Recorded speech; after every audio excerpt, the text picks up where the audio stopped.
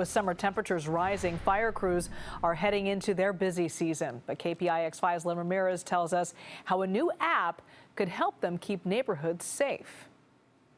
Well, this new app available in Santa Clara County makes it simple, makes it easy for people to report obvious problems like this overgrown brush whenever they see it.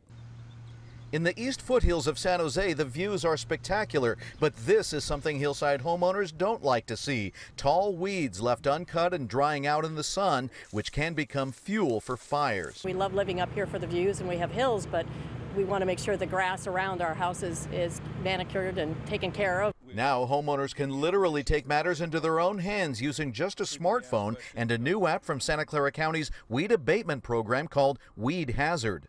Weeds and grass are really a flash fuel. Program manager Mo Cumry says the app was designed to quickly let you photograph and report a dangerous situation with just a couple of clicks, and you can even do it anonymously. The app also includes links to FAQs, information, and even local weed abatement contractors. The main purpose is to make sure that any fire that might start on wildlands doesn't spread to residential properties. Santa Clara County has already had a couple of hillside fires this year. This one last week was kept in check by firefighters and by homeowners who trimmed their surrounding properties. But this hillside in the same neighborhood has obviously been let go. Concerned neighbors could use the app to, in effect, rat out the property owner. Even if someone were to rat out their neighbor, I would have to then go verify that there's a hazard on the property. And if I don't, then the neighbor never hears a word. If I do, well, then thank you for ratting out the neighbor because it was important.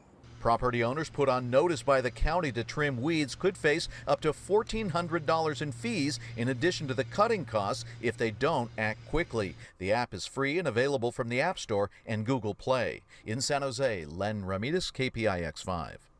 Now, from the app, you'll also be able to leave comments for staff and see a history of your reported hazards.